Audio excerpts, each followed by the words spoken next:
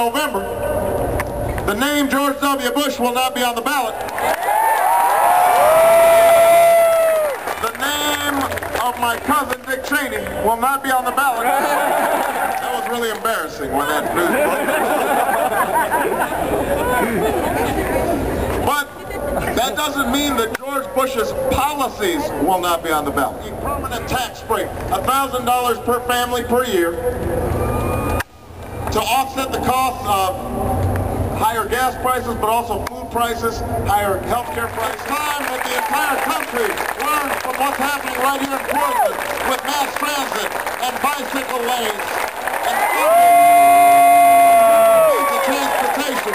That's the kind of solution that we need for America. That's the kind of truth-telling that we are going to do in this campaign. We'll win this nomination. We will win this general election. And you and I together, we will change this country and we'll change the world. Thank you, Portland. Thank you.